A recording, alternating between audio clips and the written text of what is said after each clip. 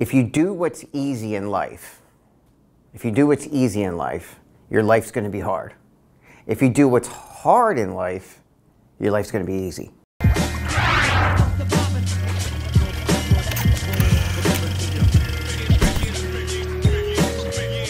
Literally every problem I ever had, or any issue I ever had with work, my personal life, anything, was always because of this.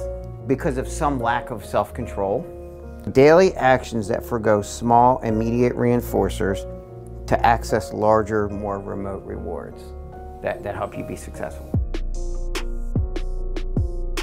I want to strongly suggest that at least once a day, you do something that makes you a little bit uncomfortable and out of your comfort zone and something you don't want to do.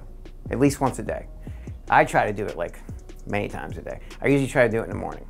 Do one thing that makes you uncomfortable, because I guarantee you the long game is a huge return on investment for you personally, for your family, for your pocket, financially, for your health.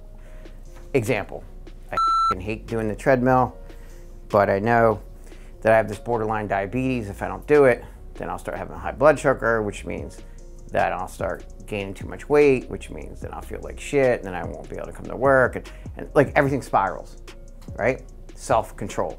We all know how bad it is come October 15th. All of a sudden kids are booted out of district and they're sent to a private restricted setting. If the parents aren't involved, then maybe not the right thing happens and the kid's in a restricted setting.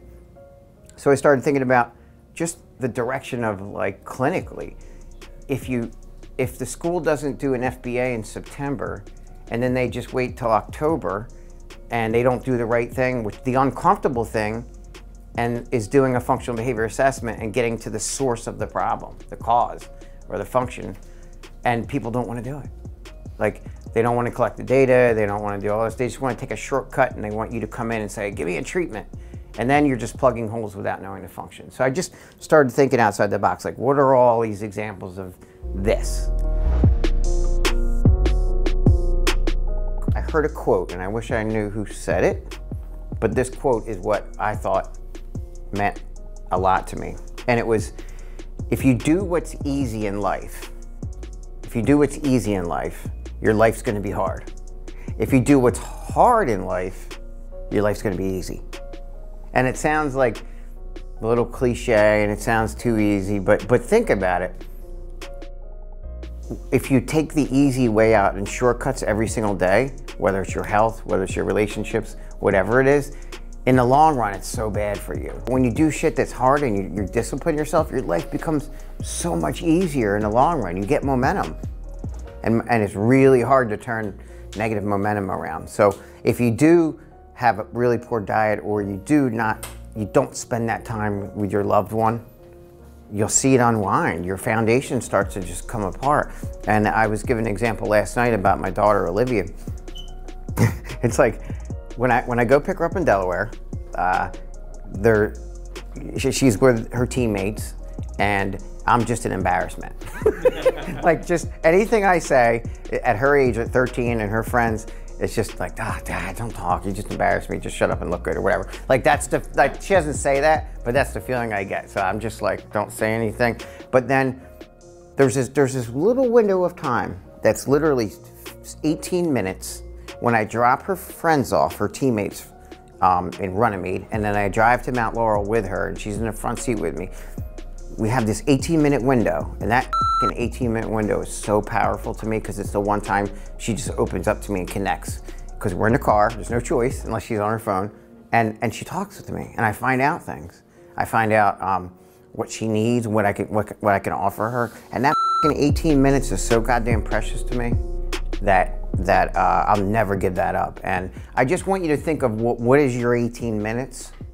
Like, what is your 18 minutes? Whether it's your relationship, or whether it's your studying all out with, fluency, or whether it's your exercise for 18 minutes. But think about, I mean, it's uncomfortable sometimes. It's silent, and I'm like, hey, Livy, how's the weather? But then I get her talking, and it feels so good because I built another strand in the relationship. Here's another one. Giving that feedback to the person you mentor. It's uncomfortable to tell people stuff they don't want to hear. I hate it. I really dislike it.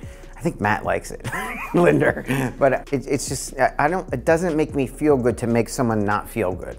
I mean, I really dislike telling people things they don't want to hear.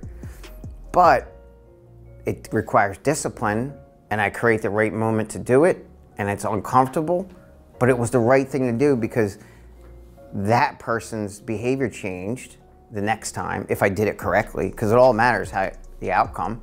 That undesirable moment that you don't want to have, that uncomfortable feeling, produces exponential results for the learner that person's serving. The person's performance increases. Again, it's an uncomfortable thing you may not want to do, but the results have a compound effect. Here's the thing I just thought of.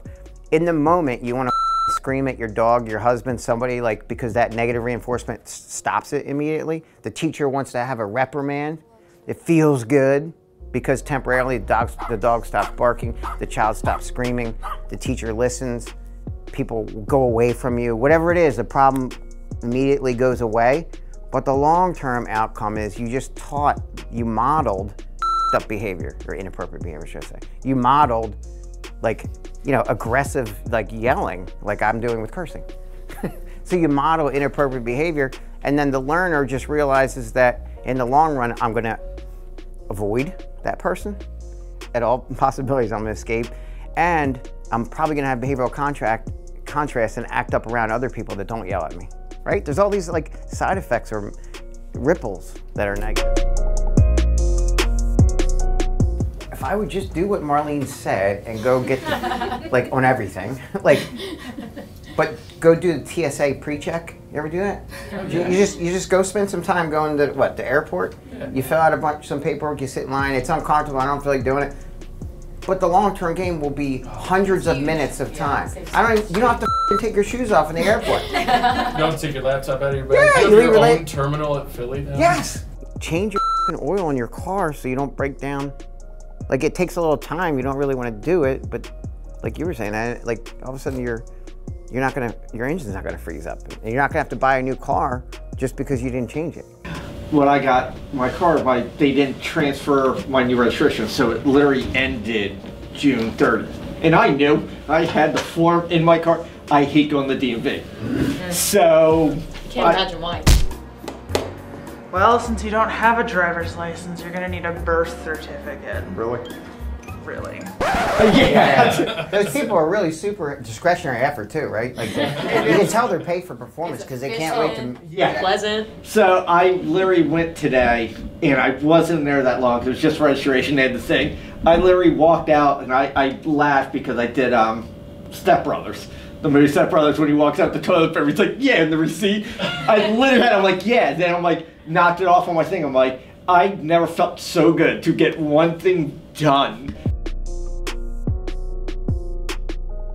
I find that when I exercise more, I do better with my learners, especially in the schools. Like a lot of the kids I work with, they're running right out the classroom, or they're trying to escape right out the front door. So I find that my job is a lot easier when I can keep up with them and they're not, you know. I read a lot about like psychology and stuff, and listen to a lot of motivational people. And like one of the common, I guess, things they wrestle with is like the idea of happiness and being fulfilled. And one of the common, threads amongst everybody's answer is the idea of like progress. And that involves obviously pushing yourself past your comfort zone and getting uncomfortable doing what's difficult, but progressing. And I think people have like an endless potential to progress in some area of their life. And I think you said it, doing what's difficult, and it's going to pay off. It's going to be this feeling of happiness and fulfillment. So it is. Even if you're, progressing in your field, getting your BCBA or whatever it is, once you feel like you're in a good spot there, then you might want to work on your personal relationships or your spiritual life, your physical health, whatever it may be. So there's always room, and I think progress and pushing yourself. Happiness is progress. Exactly. It really is.